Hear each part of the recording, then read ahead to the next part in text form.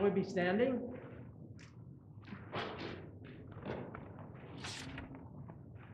You are holy.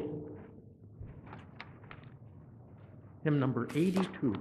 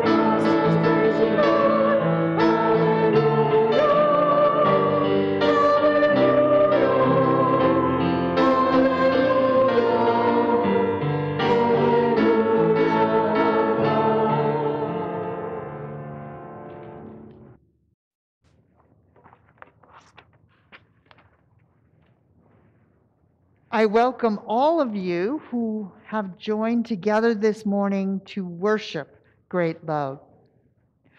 A couple of announcements. A reminder that today at 3 p.m., the Sweet Harps of Reno, Nevada will be performing their harp concert here in the sanctuary. All are welcome to attend that event. Also, we have our names for the giving tree, the angel tree, for the 50 gifts that we purchase for those students from Elmcrest School who might not have a Christmas without our assistance. The names are available. Jana Hansmeyer has them, and you can see her following worship and get your name or names. All of those gifts purchased for the Elmcrest Elementary School students will need to be back here at the church by December 6th. So if you want to catch some of those deals, whether this weekend or Black Friday weekend, grab your name today before you leave. That is it for our announcements, so please take a few moments to greet one another.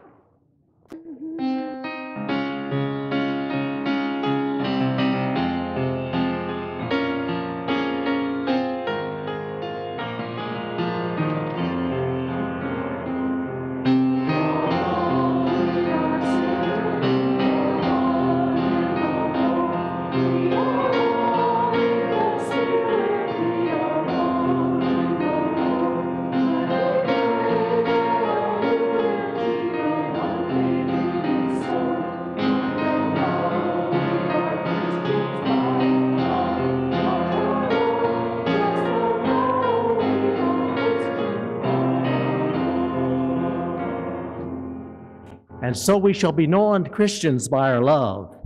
Let us be standing, if so able, as we share in our call to worship. Into the birthing of change, the birthing of an idea, a new lifestyle, a new honesty, a new way of meaning in our life.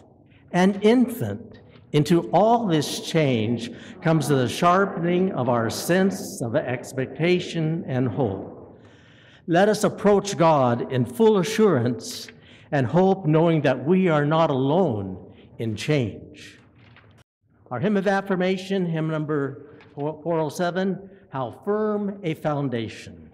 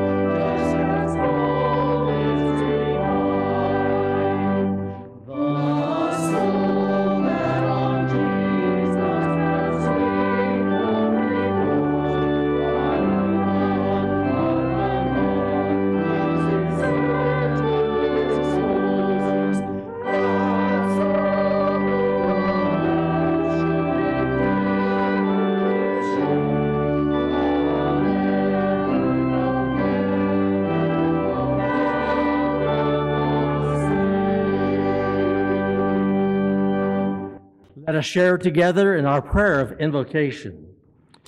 Creator God, as the birth pangs of change intensity in the midst of a broken world, sustain our wisdom and fortify our hope of wholeness. As new realities push toward birth, increase our curiosity and our awareness of life's wanting to be in fullness and healthy creation. Amen.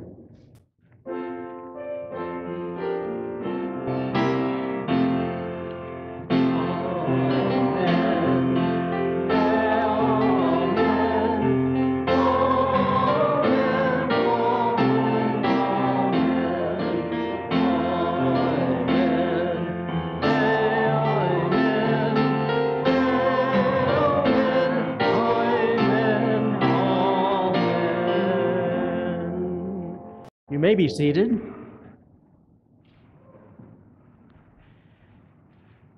As we turn to God's Word this morning, we are sharing our first reading from the Old Testament canon, 1 Samuel chapter 1, verses 4 to 20, and chapter 2, verses 1 to 10. On the day when Elkanah sacrificed, he would give portions to his wife Peninnah and all her sons and daughters. But to Hannah he gave a double portion because he loved her, though the Lord had closed her womb. Her rival used to provoke her severely, to irritate her, because the Lord had closed her womb. So it went on year by year. As often as she went up to the house of the Lord, Hannah used to be provoked by her. And therefore Hannah wept and would not eat.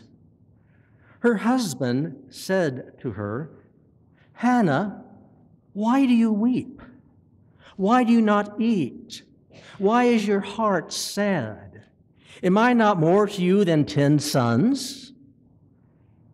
After they had eaten and drunk at Shiloh, Hannah rose and presented herself before the Lord. Now Eli, the priest, was sitting on the seat beside the doorpost of the temple of the Lord. Hannah was deeply distressed, and she prayed to the Lord and wept bitterly. She made this vow, "O Lord of hosts, if only you will look on the misery of your servant and remember me and not forget your servant, but will give to your servant a male child. And then I will set him before you as a Nazirite until the day of his death. He shall not drink neither wine nor intoxicants, and no razor shall ever touch his head." As she continued praying before the Lord, Eli observed her mouth. Hannah was praying silently. Only her lips moved, but her voice was not heard. Therefore, Eli thought she was drunk. So Eli said to her, "How long will you make a drunken spectacle of yourself? Put away your wine." But Hannah answered, "No, my Lord, I am a woman deeply troubled. I have drunk neither wine nor strong drink, but I've been pouring out my soul before the Lord.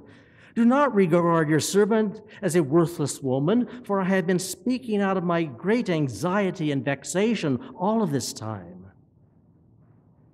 Then Eli answered, "Go in peace. The God of Israel grant the petition you have made to him." And she said, "Let your servant find favor in your sight." And then the woman went to her quarters, ate and drank with her husband, and her countenance was sad no longer. They rose early in the morning and worshiped before the Lord. Then they went back to their house at Ramah. Elkanah knew his wife, Hannah, and the Lord remembered her. In due time, Hannah conceived, and she bore a son. She named him Samuel, for she said, "I have asked him of the Lord Elohim." Hannah prayed and said, "My heart exalts in the Lord. My strength is exalted in my God. My mouth derides my enemies, because I rejoice in my victory. There's no holy one like the Lord, no one besides you. There's no rock like our God. Talk no more so very proudly. Let not arrogance come from your mouth, for the Lord is a God of knowledge, and by him his actions are weighed. The bows of the mighty are broken, but the feeble gird on strength. Those who were full have hired themselves out for bread, but those who were hungry are fat with the spoil. The barren has borne 7, but she who has many children is forlorn. The Lord kills and brings to life. He brings down to Sheol and raises up. The Lord makes poor and makes rich. He brings low, he also exalts. He raises up the poor from the dust. He lifts the needy from the ash heap to make them sit with princes and inherit a seat of honor. For the pillars of the earth are the Lord's, and on them he has set the world. He will guard the feet of his faithful ones, but the wicked shall be cut off in darkness, for not by might does one prevail. The Lord, his adversary shall be shattered. The Most High will thunder in heaven. The Lord will judge the ends of the earth. He will give strength to his king and exalt the power of his anointed.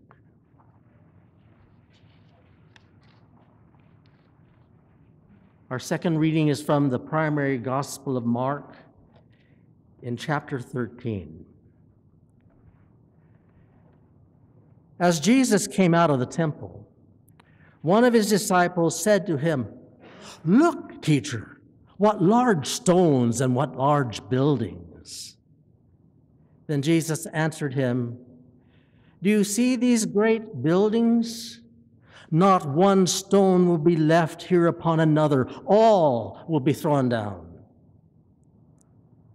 When he was sitting on the Mount of Olives opposite the temple, Peter, James, John, and Andrew asked him privately, "Tell us when this will be, and what will be the sign that all these things are about to be accomplished?" Then Jesus began to say to them, "Beware that no one leads you astray. Many will come in my name and say, 'I am he,' and they will lead many astray. When you hear of wars and rumors of wars, do not be alarmed. This must take place, but the end is still to come. For nation will rise against nation and kingdom against kingdom. There will be earthquakes in various places. There will be famines. This is but the beginning of the birth pangs."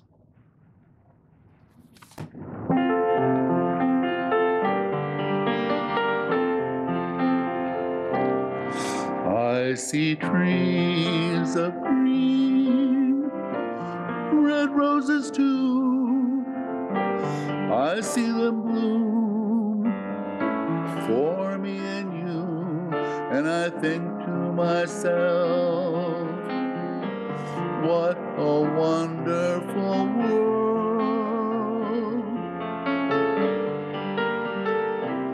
I see skies of blue and clouds of white, the bright, blessed day, the dark, sacred night, and I think to myself, what a wonderful world.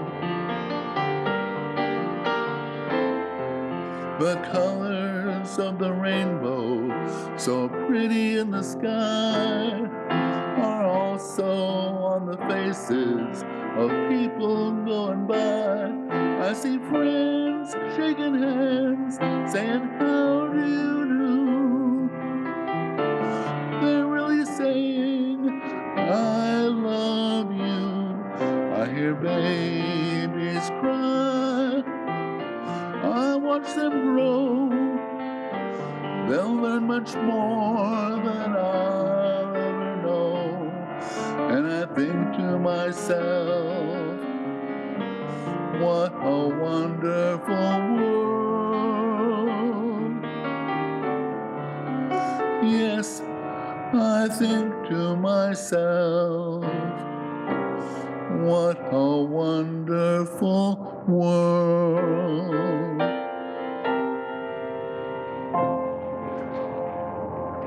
Thank you so much, Tim, for blessing us this morning with that beautiful song and your beautiful voice. Let us pray. O God, may the words of my mouth and the meditations of our hearts be acceptable in your sight this morning. Amen. We continue our dance through the Hebrew scriptures from Naomi and Ruth. Today we meet Hannah and Elkanah and Eli, a woman lost in despair, a man intent on life as usual and rather clueless to boot, and a judgmental prophet. Hannah's story is a familiar biblical one of a barren woman longing for a child in the ongoing saga of human desires. Hannah, although loved by her husband Elkanah, was lost in despair due to her barrenness, which was a social and cultural stigma that caused Hannah great embarrassment, grief, and a rocky future at best. Should she become a widow, her station in her society would be perilous. As ancient social status worked, she would have no one to care for her, much like the situation Naomi and Ruth found themselves in. Well, in her despair, she implores God to remember her, to hear her prayers, and allow her to conceive. And in her darkest hour, she came to the house of God in Shiloh and poured her soul out to God. She defined herself as a woman deeply troubled. As prophet Eli reproaches her for her extreme behavior, she answers, I've been speaking to God out of my great anxiety and vexation. She cried out in her misery, remember me. She directs her grief and lament in prayer to the God of wombs and women, to the God of the world. In a world where barrenness was considered a curse, only the birth of a child could complete Hannah. So day after day, year after year, she had to live with a pain in her heart that would not go away. Her barrenness was an unsettled ache. An unsettled ache lingers no matter what one does. Possibility thinking, positive psychology, words of affirmation, wishing, hoping, even praying don't make the hurt go away. It is an unwelcome guest that wore out its welcome a long, long time ago. Unlike hurts that are at least manageable, this type of hurt affects one's entire life, leaving hearts wounded and spirits broken. And this type of wound splinters our being into a million little pieces. I have been blessed with the opportunity to travel to Pine Ridge, South Dakota, twice, to work with Member, an outreach project to the Oglala Lakota Nation. Member works to relieve the conditions on the Pine Ridge Reservation that represent a part of our world that is beyond broken. Their name, Member, means to put back that which is broken, to remember. In a similar way, Hannah is remembering herself as she cries out to God, trying to put back the pieces of herself that are broken and splintered. Hannah instinctively knew that in our greatest discouragement, despair, and disappointment is the place of God's beginning. It's not figuring out the right spiritual discipline or the latest strategic plan that meets our needs. It is in simply and straightforwardly expressing our need to God. In doing so, Hannah discovers that wholeness in life lays beyond those things that we can and cannot control and rests in divine love as the largest reality in life, even during the darkest times. Reverend Dr. Barbara Brown Taylor, one of my favorite authors, uses the darkness of night as a metaphor for the darkest moments of life in her book, Learning to Walk in the Dark. And she describes one of those moments. A friend of mine says he turns over and over in bed when he wakes in the middle of the night in fear, that kind of unexplainable fear that freezes our soul, until he has all of the bedding wrapped around him like a bandage. One night, his wife tried to get some of the covers, yanking at them and yelling at him to go back to sleep. "I can't," he whispered. "I think it's God bothering me." "Well, God's not bothering me," she said, "so get up and pray already, but do it somewhere else." It is easy for us to slip into the mire of hopelessness, wrapping ourselves up in bandages of despair as we watch the endless loop of tragic cable news. But this is a story of God's love coming to Hannah at the darkest moment of her life, breaking through her despair to show her even there is God. Taylor states, "I've learned that it's the things in the darkest moments that I could never have learned in the light, things that have saved my life over and over again." So there is really only one logical conclusion. We need darkness as much as we need light. Hannah's story is the story of a love that will not let us go. A love that can transform the future and bring hope amid despair and pain. God remembered Hannah, and God remembers us. In our misery and in our darkest moments, God remembers. Hannah discovered that God is neither remote nor reluctant. God is not disinterested to the point that we need to beg or plead for God's loving concern. What is needed is not a relentless beating on the door of God's consciousness, but for us to rest in the knowledge that God, who is being itself, is.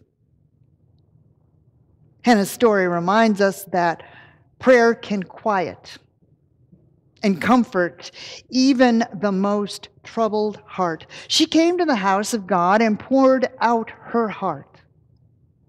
And following her prayers, Eli says to her, "Go in peace." And she is no longer downcast. As the text states, her countenance was sad no longer. She released her misery to God, and she found peace. It is in the offering of prayer, not the answer of prayer that brings peace. Peace is not the result of God answering all of our prayers as the great ATM in the sky. Peace comes through the act of turning to that which is being itself, the life-affirming force that is love. Hannah didn't know if she would get an answer to her pleas. She didn't know the outcome, but she did know. God remembered her.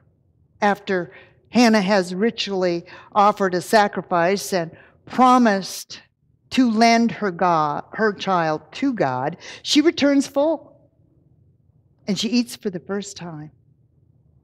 Now, there is still a patriarchal socioeconomic structure to which she's been forced to yield, but we have to be careful not to impose too much of our own understanding of the way the world works on the world during the writing of this story.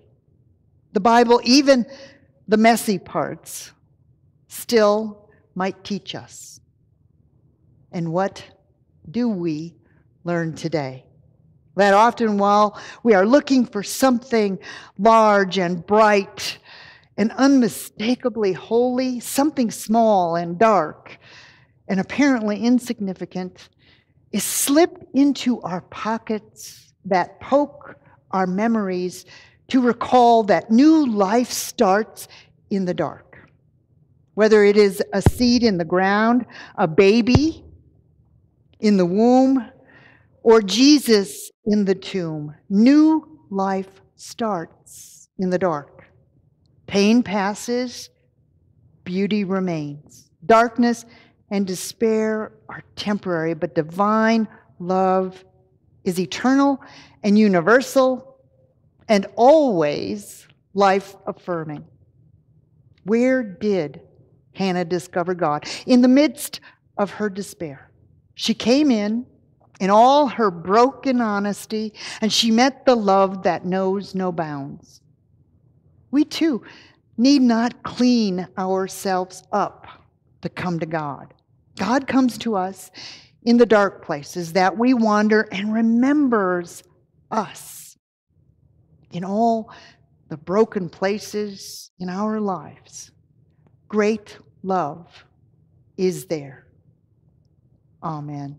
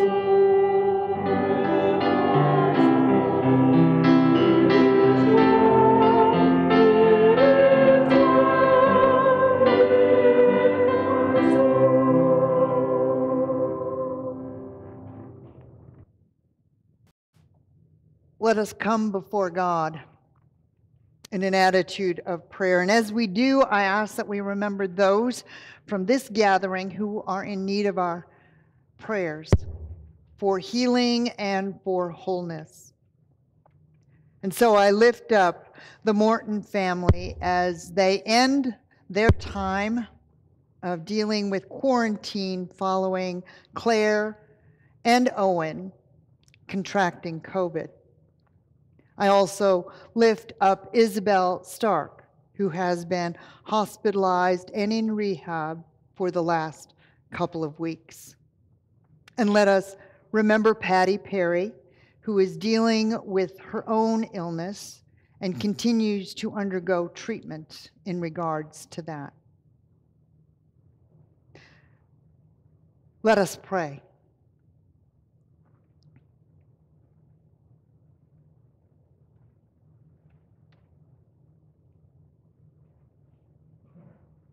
Great love, we often forget that no matter what, you are with us.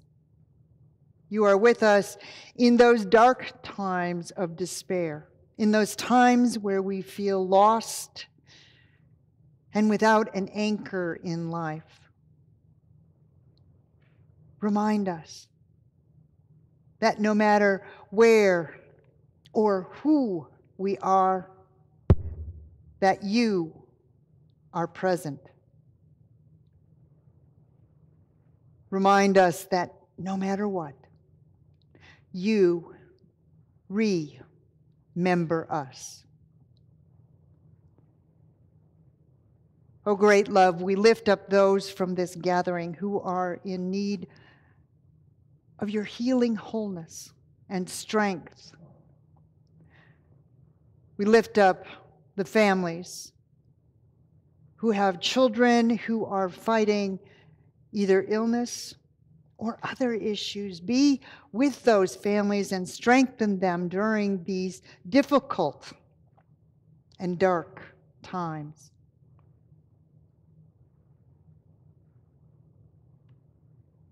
Oh God, we lift up to you today our own personal, private joys and concerns. Hear them now as we lift them to you in silence.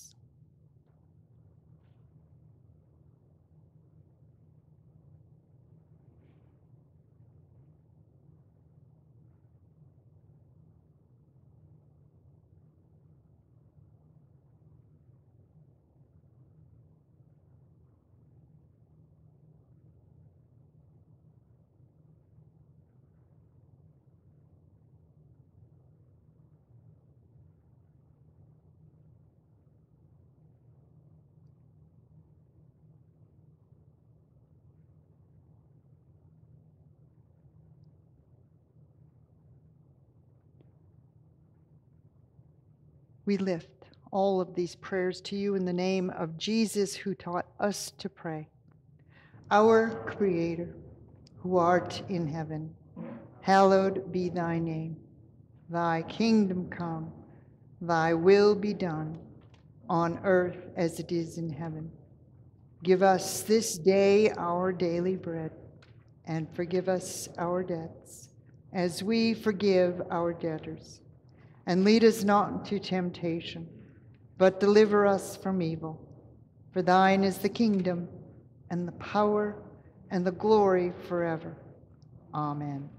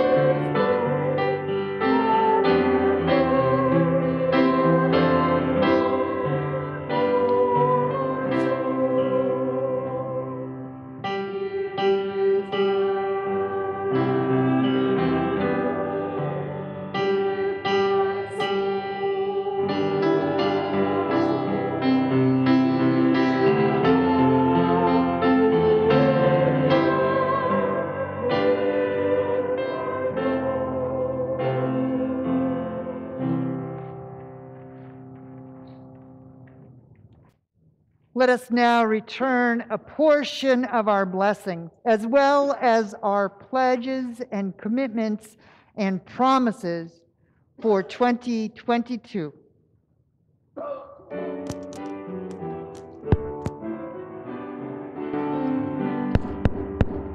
Praise God from whom all blessings flow. Praise God, all creatures there below. Praise God for all that love has done. Creator, Christ, and Spirit one.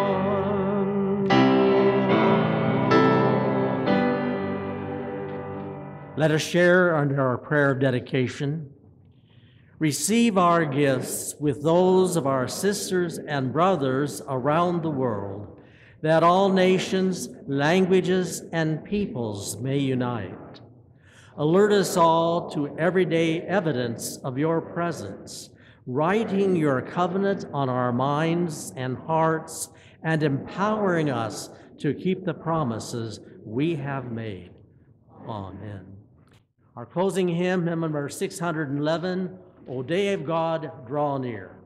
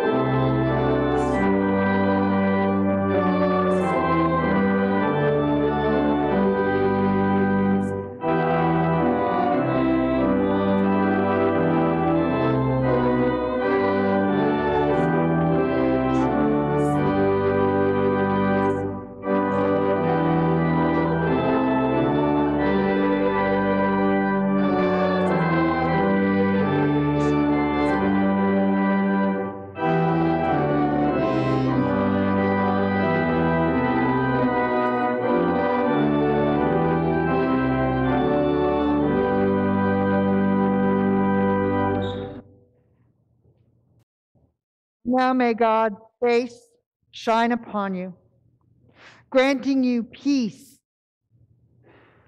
until we gather again. Amen.